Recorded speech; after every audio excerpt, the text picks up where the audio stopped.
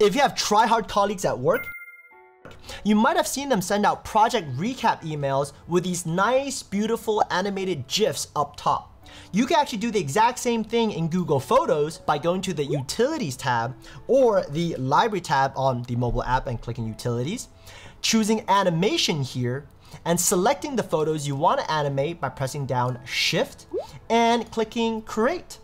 And now you can easily insert this into your Google Slides, Docs, Gmail, and be a tryhard yourself. Ready for more Google Photos productivity tips? Let's get started. Hi friends, welcome back to the channel. If you're new here, my name is Jeff, and if you're like most people, you probably don't give Google Photos much thought. It's there, it works. But trust me when I tell you, there are some practical tricks and one-off setting changes you want to make to save you from headaches down the road. So in this video, I'm going to share around 15 tips across 4 categories: storage, editing, albums, and power tips that will hopefully help you make the most out of this free and powerful tool. Starting with storage, since this is the most important feature of a Photos app, you want to first go to this URL, I'll link it down below, to see how much storage you have left and how long Google estimates you have until you run out, based on your historical usage patterns. For example, I purchased 100 gigabytes and I have 6 months left. Then you can review photos and videos you might want to delete. Screenshots and blurry photos are self-explanatory, but for me, large photos and videos was a game changer because I actually didn't know Google was backing up so much of my B-roll footage for my videos. And as you can see, it's actually taken around 33 gigabytes out of the 54 that I'm currently using. So I know for a fact that I don't need this one, this one, this one, and these one as well. And that's already saving me like, what, 10, 12 gigabytes. So I'm gonna just move those to trash. And if I go back to the main storage page, you actually see that Drive and Gmail are taking up space as well. So over at Drive, if you click your storage tab here, you'll see all your files listed from large to small. So you can start deleting as well. And over in Gmail, you can type in larger colon 10M in the search field here, and this returns all the emails larger than 10 megabytes, usually those with attachments. And there usually aren't that many. For example, I only have 54 dating back from 2013, so you can choose which ones you want to delete there as well. Next, head over to your Google Photos settings up top here. For those of you on the free 15 gigabytes plan, I recommend the storage saver option since you can't really tell the difference. And while you're here, feel free to turn off the promotional emails. If you're an Android phone user, you actually get more control over what photos get backed up. Go to Settings within the Google Photos app on your Android phone, Backup and Settings, and go to Backup Device Folders. And I recommend turning off like movies, screenshots, or WhatsApp folders if you have those. Last but not least, if you are a control freak, and you want 100% full control over your free storage, simply turn off Backup and Sync and literally set a calendar reminder once a month and manually upload and back up your photos. You can do this by clicking the cloud icon in the top right corner like so. And who said storage management couldn't be fun? Wait until you see how I organize my folders on my laptop. Moving on to how I manage my photo albums. As you can see, I label it from 01 to 99, depending on how often I access them.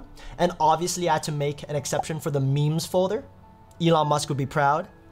Up at number 1, I actually have a work and life folder whereby photos in this album are shared with my corporate account. This is extremely useful if you want to share a photo you took on your personal device with your work account without having to transfer the photos back and forth and having to upload it onto your corporate Google Drive. Too much work. Another 2 helpful albums to always create is a reference album and an edited photos album. For reference, I just put like my gym membership card in there or QR codes I need to scan sometimes, things I need to reference, right? And it's always nice to have an edited photos album so you don't have to dig through the main page to find that one nice photo to put on your dating app. Speaking of editing, Google Photos is not the most powerful editor in the world, but there are 3 things I always do on this app because it's just so convenient. First, pick a photo, go to the edit option up top here, and go to crop on the right. First, click auto, and this just automatically straightens the photo for you, which I find to be very useful. Next, I like to use the aspect ratio selection and create a square 1:1 photo for an Instagram post or a circle crop in Google Slides. You'll see what I mean in a little bit. I click done, and then I go to the basic correction selection here and choose the color slider, slide it all the way to the left to have a very quick and easy black and white version of this photo. After I press done, I just right click, copy image, and paste it into my Google Slides presentation here. For corporate presentations, you might want all the headshots to be in black and white to make it a little bit more professional.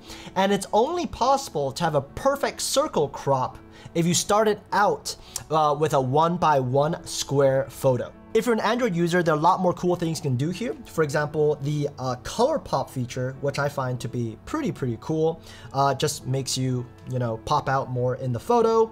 And also the portrait light feature, where you can literally add a light source into the photo itself, which I find to be pretty amazing. Moving on to power tips. First up is advanced search, since we are in Google Photos after all.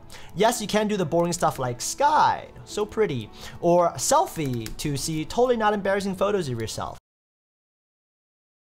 But what I find to be the most accurate and useful is actually by location. For example, California, I was there a long time ago. Beijing, I go there every quarter for business trips. Hong Kong, haven't been back in a while. So this is very useful if you want to actually select multiple photos from a single trip and add them into one album. Staying within search, but now on your mobile app. You can search for screenshots by obviously typing in screenshots in the search bar, pinch out to zoom out, long press and select multiple screenshots to share or delete in bulk. Pinch in to zoom into a specific week or day, and you actually click the downward arrow here to show other pictures you took on that day. For example, on June 24th, when I hit 50,000 subscribers on YouTube, I was actually in Beijing for a business trip. Second power tip is if you go to the Photos tab on your mobile app, you can see the memory carousel up top. And if you click into these, you can actually click the three dots in the bottom right corner and view all photos from this day if you're feeling particularly nostalgic. And for some reason, I thought the bathroom from this Indonesia trip was worth remembering. The third tip is for iPhone users. Go to your Google Photos settings, and under Apple Photos, turn on Sync Favorites.